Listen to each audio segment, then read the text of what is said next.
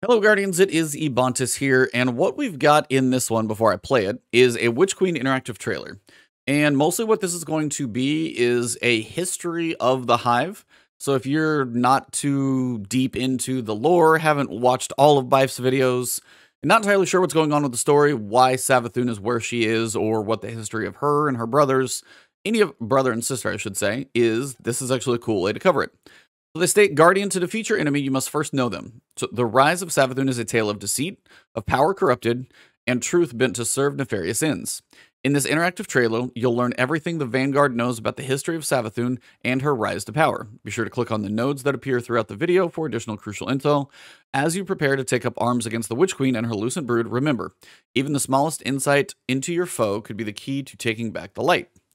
This is basically going to be a trailer. It plays through. I'm going to basically pause it in certain sections because you've got these little interactive nodes that bring up more. I'm going to read everything out so you can listen to this in the background if you want to, but this is going to be a quick history on the Hive. Pretty compacted. I think they did a decent job on making it pretty digestible. So here we go. I can't make it full screen. I don't know why. In times of crisis, people look to their leaders for answers. But ever since the planets were ripped from our sky, it seems all I can offer are more questions. I hardly know where to start.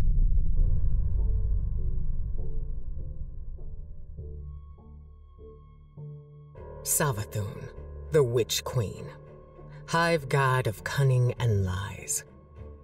Hive legend tells us she was born on a hostile So, Hive gods were all born on, all the Hive gods, they are gods now, but the Hive were born on the planet Fundament. It was an inhospitable gas giant and the birthplace of a proto-Hive species eons ago. They were weak, defenseless species, having to contend with poisonous rain, toxic oceans, and predators such as stormjoys, quote, living clouds that lowered deadly tentacles tipped with bait stars to entice their prey. With such a hostile environment, it is no wonder that the ancestors of the Hive were so desperate to find a way to survive. You know, bargain with the devil, be careful what you get. Born on a hostile, far-off planet, where she would have lived a short, uneventful life, if it weren't for the worm familiar that warned of an impending cataclysm. And so, she led her siblings into the depths, where the ancient worm gods offered them immeasurable power. So, this is where... And I'm not going to do this complete justice, but if you don't know much about the Hive, now you're going into Witch Queen. So that's kind of the point of me recording this. The Worm Gods we've seen on the left. If you didn't play the Warmind expansion, we did fight Zal, who was a worm god, a Hive worm god who was basically buried in Mars. We ended up fighting, killing that worm god, a worm god. I know it seems ridiculous. We beat it basically in the final mission of the campaign and also what was a strike, but it was Oryx, which was A-U-R-Y-X. I think it was pronounced or spelled differently. And now we've actually got Oryx, O-R-Y-X, because I think they were all sisters, and then kind of he switched to be a brother, kind of wanted to be king, I guess, and ruler. But you also have Savathun and Xivu-Arath. Xivu-Arath is still in the background. Xivu-Arath is still hunting Savathun, and I think Xivu-Arath is potentially working with the darkness now. Savathun's kind of in this weird transition to go from light to dark, and I talk about that in the Throne World. So the Worm Gods, diving into the depths of Fundament, the Proto-Hive made a terrible covenant with the Worm Gods, Akka, Ire, Yul, and Zal. Zal is the one we killed. Each member of the Hive lives in symbiosis with a worm larva, which grants them darkness-based powers in exchange for being, quote, fed with a constant supply of violence and destruction. So they get their powers supplied by violence and destruction, hence why they're constantly doing what they're doing. But in this pact lies the Hive's greatest weakness, for as the worm feeds, it grows in power, which of course they enjoy, but also its hunger. And if the Hive fail to satisfy its worm, the hungry parasite will devour its own host instead. So to satiate their parasite, they have to get more and more and more violence, destruction to feed their worm. In exchange for endless blood tribute. From this, the Hive were born, and countless civilizations were condemned to extinction. Now, I will say, you can see the Vanguard investigations. There's these little numbers. It's 12.6.8.2214. Now, I don't know if that's like day, month, year, or anything of that nature. The next one is like the mass of chlorine. And we've had all these alchemical and elements and electron configurations on all of these things have been there. But this one can't quite decipher as of recording this video, so if you do figure it out, comment below so more people can know. But as of right now, I don't know what that one is. For untold ages, they devoured life and light wherever it could be found, facing little resistance. After the death of her brother Oryx. Okay, so sibling death, disappearance. So we killed Oryx, actually. Savathun went into hiding. Hold on. So, Oryx, the Taken King, fought him in Destiny 1. The first major expansion, or basically the second year of Destiny, was the Taken King, and our fight against him where we killed him at the end of the King's Fall raid. Oryx, the Taken King, was brother to the Witch Queen, Savathun. After killing the Wormguard Akka, Oryx learned the power to take, an ability that allowed him to bend other beings to his will. After the death of his son, Crota, Oryx came to Sol to seek vengeance on the Guardians, but they defeated him within the Ascendant Plane, thereby destroying him and ending his reign forever. So we killed him, we fought him in the Regicide mission, killed him there, he went to his Ascendant Realm, we went into the Ascendant Realm and actually killed Oryx at the end of the raid when he was in still one of the coolest boss forms that we've probably fought in Destiny. That was a major piece, but he is, of course, dead. Savathun went into hiding. We know Savathun went into hiding. During her years in hiding, Savathun found even more devious ways to destroy her enemies and amass power. She gained strength throughout a curse on the Awoken Stronghold, the Dreaming City. A lot of people have called this the Death Battery. This is why. Where a time-looping battle, you have the 3-week continuous cycle of the Dreaming City. And if we are ever going to break the Dreaming City out of that 3-week cycle, something with Savathun has to free that. Feels like what has to happen. So I don't quite know how that's all going to turn out, but that is why there's a 3-week cycle where we go through, we fight the dungeon boss, and then the boss like recreates, and then we go back again. It's this weird cycle, but all of that continuous nonstop death and destruction is feeding Savathun's worm, making it more and more and more powerful. Also, on the moon, she convinced the granddaughters of Oryx to build and defend the Scarlet Keep fortress, knowing it would lure guardians, and who would then destroy what remained of her brother's bloodline. So this, in theory, was Savathun saying, hey, this would be a cool idea for you to build the Scarlet Keep. Also, when you do this, I know behind the scenes that the Guardians are going to come find you, destroy you, and my brother's bloodline is going to be no longer. We still have Xivu Wrath in the background. This was mostly focused on Oryx right now. Not out of fear, of course. But before we go too far, in the interference missions, this was Season of Arrival. So this would be Season 11? 12, 13, 14, 15, yeah. This was Season 11, so this was before the launch of Beyond Light. The arrival of the pyramid ships, which we knew they were kind of sitting in the skyboxes of each of the planets that they were on, and then when the actual season ended and before we went into Beyond Light, the actual pyramid ships we saw in the director kind of overtook the directory and kind of blacked out all of those exterior planets. So the arrival of the pyramid ships drew Savathun out of hiding to interfere with their signal. She says interfere. She objects, however, to the implication of obstruction, claiming that she was merely protecting humanity. She always has an ulterior motive, so nobody believes her, of course. Whether she was or not remains unclear, but her middling did leave something tangible on Io, the Tree of Silver Wings, a mysterious entity that embodied both the light and darkness.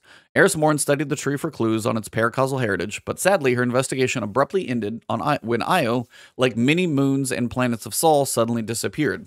And I wish they had a way in-game for you to go back and see like what that event was like. Just go play the cinematic. That stuff should be in-game. Kind of wish it was, but that was when the directory got overtaken by, like the darkness spirals, you couldn't access the planets anymore when the big directory shift happened. I tried to protect you from the Black Fleet. You called it interference. That's her basically claiming she was trying to protect us from the Black Fleet of pyramid ships. We called it interference. She was trying to help. We still don't entirely know who's being correct. out of strategy, because Savathun knows the best way to beat your enemy is to join them. So we know at the start of basically Season of the Hunt, and I think almost from nearly that point that we saw Osiris, that Savathun was impersonating Osiris from nearly what we've seen him for this entire year. And we didn't officially really know that until the start of Season of the Lost, when it was finally came out, and then Savathun's now in the crystal form. But during most of this year, Savathun has been impersonated by Osiris. So Osiris is a legendary warlock and a controversial figure among humanity due to his teachings and research. He notably discovered the Infinite Forest and helped to save Titan Saint 14 from almost certain death. Basically, it was a story to bring back Saint 14. That's also when we got Trials for the first time. So I will give Bungie credit for this. When you bring mechanics into the game and they put lore behind it, that's not an easy thing to do. You just say, hey, Trials is back. They build an entire season and story around bringing Trials back and getting the lighthouse lit again. It was actually kind of cool. There were some ups and downs to it, but it's still cool to see when you think about the lore of bringing something like that back and why they did what they did. Much later, when Osiris seemingly betrayed the last city by conspiring to destroy the House of Light, it was revealed that Savathun had been posing as the famed warlock to spread sedition. When I lived as Osiris, I saw your world through human eyes. I've always been a student of humanity, but to live among you was a new delight. In her greatest trick yet, she infiltrated the Vanguard, weakening us from within, and stealing our most sacred resource. Okay. So Savathun was imprisoned. We know that at the start of Season of Lost. That's what the whole season's been about, with her and kind of this chrysalis, basically. Prior to her theft of the light, Savathun was captured and imprisoned in a crystalline structure by Mara Sov, the Awoken Queen. Savathun struck a bargain with Mara, remove her worm, and Savathun would return the real Osiris and lend her assistance against the Black Fleet. Mara accepted, knowing she would have a chance to kill Savathun upon separation from her worm, but Savathun has never been one to let others decide her fate. So just because Mara thinks she's going to have a chance to do something, Savathun is typically about 7 steps ahead, generally, in a lot of this stuff, so she probably has a plan, and we know the Witch Queen is coming, so obviously she's not going to die. Is anybody going to die? Still don't know. The one thing we thought she could never touch. Light. Stealing our power. Lost Guardians. It's unclear how Savathun has stolen the light, but one theory pervades. Some years ago, a fire team led by Warlock, Ticuu 3, traveled to the new Pacific Arcology on Titan, a planet that's not in the game right now, but was previously in Destiny 2, to stop the Hive summoning ritual. They failed, and the Hive, led by a shrieker known as Savathun's Song, killed the fire team and transformed them into crystals containing void light. Such access to an aspect of the light may have given Savathun the opportunity to seize a newfound power, but like so much with Savathun, this remains a mystery. And I saw something on Twitter where somebody basically said, theoretically, if the void crystals that Savathun has access to from these Lost Guardians from the whole Titan situation, if this is the reason we're getting Void 3.0, again, Bungie building lore into where you have character mechanics. If there's any lore implications behind all of this, again, very cool that they're just like putting that much effort in. Can't give them credit that they're not trying. The light. The questions just keep piling up. It seems the answers are buried within Savathun's throne world. So, Savathun's throne world, which is going to be the new destination in Witch Queen, the seat of her power, Savathun's throne world is a haunting, surreal realm. There are 2 distinct regions, a darkness-infused area containing a swampland and a pyramid ship. We've seen the swampland, the pyramid ship, what looks kind of be like cavernous, fiery cave, not positive-looking area. Then, on the other side, which reflects the past she claims to have left behind, and a surreal, new, light-transformed area, home to her palace and gardens, which embodies the future she desires, a future the Vanguard cannot allow to pass. And I'm actually very curious if she is able to succeed in acquiring light, if she's able to keep it, if she becomes an ally, if she's still going to be a villain. She's very trickery. She's always looking out for herself. I don't know if she would ever actually ally with us or just use us for a tool for some greater good. We have 2 more years of expansions after this, but still, you're literally seeing, it's a representation of her mind and her kind of personality going from this swampy darkness. There's literally a pyramid ship in her throne world, which is just part of her mind, theoretically. And you have the juxtaposition to the white, very pristine palace area. It's very different worlds, and as you can see, it's representing her potential transformation from darkness to light. Are we going to let her embrace the light? Honestly, don't know. I'm very curious to see where this all goes. I need someone to go in and dig them up. So we've got the Lucent Hive, the fruits of Savathun's theft, also known as the Lucent Brood. These Hive warriors are fiercely loyal to Savathun and use the Traveler's Light to extract her destructive ends. Guardians who meet them will face solar-infused acolytes, wizards who shoot bolts of arc energy, and knights who battle behind a sentinel shield, and Hive ghosts capable of bringing them all back from the dead. Encountering enemies begs the question, how will Guardians defeat a foe with their own abilities? Savathun's throne world is a nexus of power. And this is the other number, 34.453. Shout out to Rook in chat. That is the atomic weight for chlorine. So we've had just multiple elements. You've got NaCl, so that's like salt. We've had that before, so sodium chloride. We've had sulfur, osmium's electron configuration, which isn't an element, but it's something else. So there's a whole lot of elementalness behind all of this. I'm curious if that all pays off, or it's just kind of the way the world is built. And it's actually down here in the corner, which you probably can't see because I'm covering it. But that XE4 F14 5D 106S2, that's the electron configuration for osmium. And the lore behind the Hive is actually based on the Osmium dynasty. Go look that up and you'll probably trip over about 70 of Bife's videos. But that's where some of those numbers come from. NaCl up here in the corner, 200.59. I think that's sulfur. So it's all a lot of this chemical stuff. Is there anything on? There's 200.59. Hive slide. APX. NU. There's a whole lot of numbers. I'm curious if anybody like deciphers all of this. There's a bunch of crap up top. I don't know if it's there the whole time. Yeah, it is there the whole time. You've got 222, film scan, focal scanner. Somebody's going to go through some of these numbers and decipher it. I don't know of everything, but those are the little things you'll see a lot of around here. You've got elemental weights and elemental abbreviations. You've got elemental configurations and things of that nature. This throne world is a nexus of power. I'd be shocked if her brood didn't exploit that as often as possible. If my instincts are correct. Find out how Savathun stole the light. Deep Sight, a power derived from darkness. Deep Sight allows its wielder to see through the illusions of Savathun's throne world. So again, this is somewhere where the darkness is giving assistance to Guardians to face Savathun. Big questions is, should we be embracing the darkness at all? Although its usage is deemed necessary, some Guardians have their fears. The door of the darkness was opened on Europa. By embracing Deep Sight, inviting in another dark power, will Guardians ever be able to truly shut this door again? This ability could be just what we need to solve this case. Remember, Guardian, Savathun's strategy rests on knowing more than anyone else. So find out what she plans. Obviously, we've got a lot of major players. We've got Ikora, Zavala, Eris, Marasov. Also in the trailer that we saw recently during the Witch Queen Vidoc, you've got Anna Bray sitting in like one of the cinematic shacks. Saladin.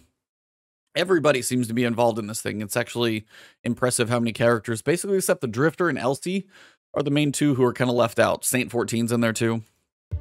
On her ability to twist lies and cast confusion. That's our goal. But now, take back the light. We can turn the tables on her. And that is pretty much where it wraps up. So that is kind of the interactive trailer, but that is also history for a lot of you over the Hive. I probably did a few things injustice. If I got anything very terribly wrong, fix that in the comments for me, everybody. But if you enjoyed this video, a little history on the Hive, a little reason as to why we are where we are in the story of Destiny and what kind of the implications both are of facing Savathun in her throne world, dealing with the Lucent Brood. We have Hive Guardians now, and kind of the story of how we got there. So if you enjoyed this video, drop a like below. Leave a comment if you've got questions or any thoughts about everything that was said. If I was just completely wrong in something, feel free to correct me. If you want to find me on Twitter, it is Ebontis. On Twitch, it is Ebontis, where I streamed this live. Shout out to all of Twitch chat right now. And for everybody here on YouTube, if you enjoyed this one, drop a like. Hit that, or as I said, hit the subscribe button. And of course, if you want to see future videos from me, of which there are going to be a lot of those with Witch Queen coming up, hit that alert bell next to the subscribe button. That way you don't miss them. I'll see you soon. Have a good one.